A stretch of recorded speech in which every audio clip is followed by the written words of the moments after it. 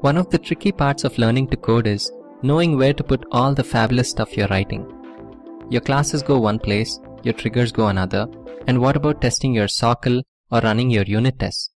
It can be very confusing for sure if you're new to this code stuff. With this lecture, I hope to clear up some of that confusion and get you started on your road to code. Together, we'll check out the 3 main tools used to create code within the Salesforce environment and talk in depth about one of them, the Developer Console. But don't worry, I'll do a deeper dive on others in future lectures. There are 3 basic tools that allow you to write code. 2 of them live within Salesforce, and the last is more of a category of tools.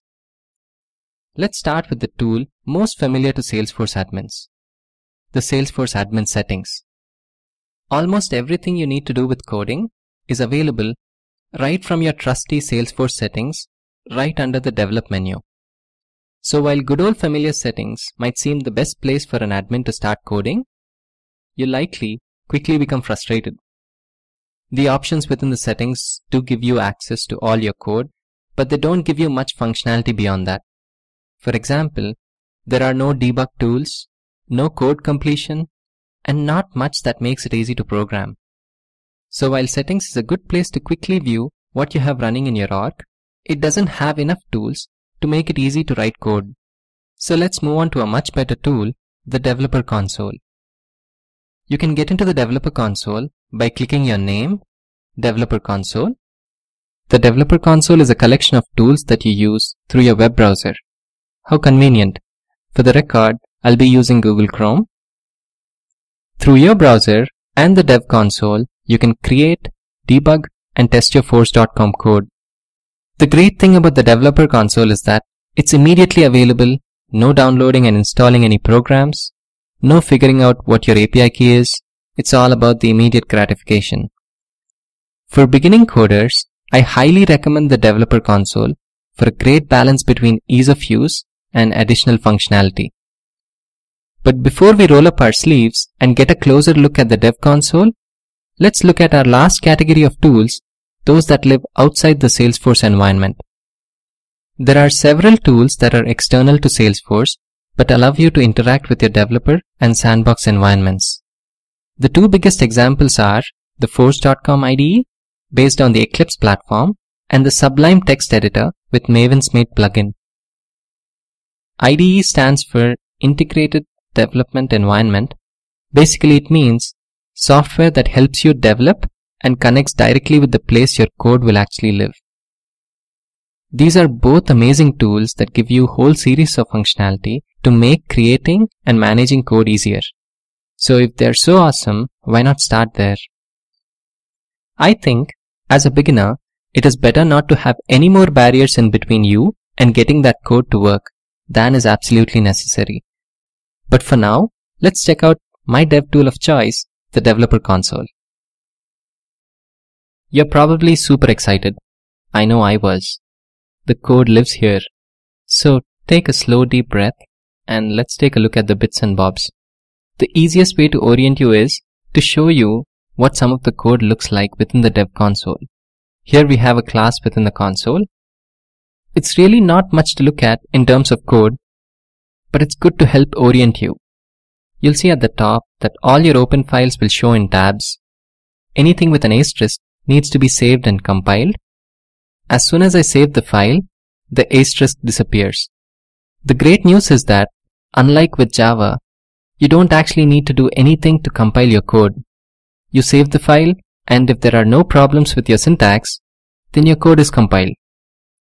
Once you have a file open, all that code goes into your body of your open file.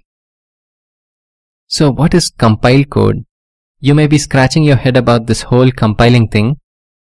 It's kind of a big thing in other languages, but it's really not such a big deal in Apex. But since you're probably like me and want to know all the things, here's the scoop. Computers don't understand the code we type. They just don't get it. So what we type needs to be translated or compiled into a language that they understand. Normally, this computer language is a way more efficient way to store code, but pretty darn impossible for us to understand. So our human-friendly source code what we type into our classes and triggers is compiled into a computer-friendly code language by a program called compiler. Lucky for us, in Apex that is super easy. Just save your file, and as long as it has no errors in syntax, then your code is compiled. If you try to save the file, or even before the dev console periodically tests for syntax errors, you may see that lovely little red exclamation in the sidebar with the line numbers like this one. Don't panic, this is 100% normal and expected. There is no developer, or well, none I know, who doesn't get this pretty much any time they write code. It means that something isn't quite right. Luckily, 80% or so of the time, the exclamation shows right next to the line which is causing the problem. The other 20% or so is likely above where the error marker is showing. It's sometimes hard for the console to know exactly what is causing the error. But here is a tip. Look for semicolons in the wrong places. So beyond where the error is, you can also see some hints on what the problem is within the Problems tab below the code window. This is where you get some of the most helpful guidance to what is wrong with your code. For example, we can see we have a problem on line 6. The Problem tab shows the compiler expected a semicolon, but instead found something else. This is one of the times when the error is actually on the previous line. And yes, it's that little semicolon that I missed on the line above. You'll soon get used to reading these kinds of errors and fixing the problems as they come. Believe me, you'll get lots of practice. There are all sorts of other nice things under the tabs below. We have the Socle query editor. We can also run and view the results of unit tests and look at the debug logs. So now that we have taken a peek around, let's get on to the really good stuff. How to create a new class and trigger files. It's actually pretty straightforward. To create a new class, in the menu, click File, New, Apex Class. You'll be asked to name the class, then you write your code and save it. To create a new trigger, in the menu, click File, New, Apex Trigger. You'll be asked to name the trigger and say what object you're working with. Then you write your code and save it. Pretty easy, right? But what about opening files that already exist? It's still easy. In the menu, click File, Open, select the type of file you want to open. It could be a class, trigger, or a Visualforce page. Then you can double-click on the middle panel, the file you want to open. If you click on a file, then you can see all the related resources, which is helpful to orient yourself to what that piece of code does.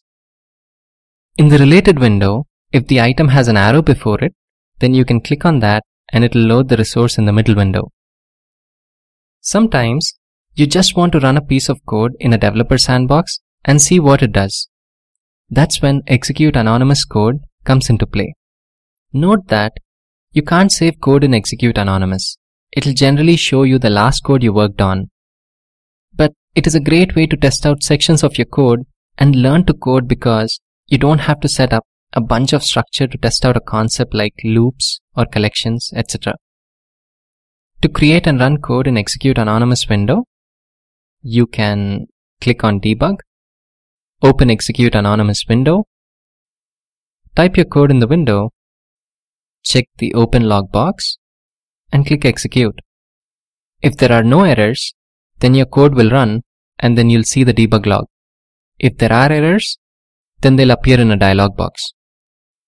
If you want to see the lines that you wrote using system.debug statements, then check the box that says debug only. If you click on the Query Editor tab, you'll find all sorts of tools to work with Socle queries, including creating new ones and accessing and rerunning previous ones. We haven't talked about Socle yet. When we start learning about Socle, we'll spend lots of time here. If you click on the Logs tab, you can see all the execution logs for code that we are running during our current session. You can run tests and also look at the percentage of code coverage and see any errors in your test coverage. We haven't talked about unit tests yet, but we'll come back to this later when we start writing unit tests.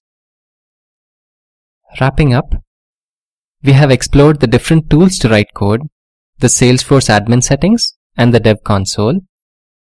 We also know where to run SOQL queries and execute anonymous code.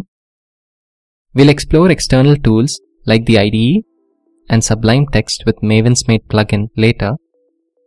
If you mention developer environments to any group of developers, they'll most likely have a spirited discussion of one IDE over another.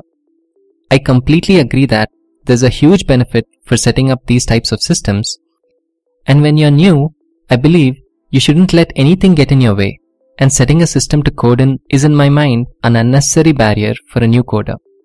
In the next lecture, we'll get started with Visualforce, the language that is used to build custom user interface on the Salesforce platform.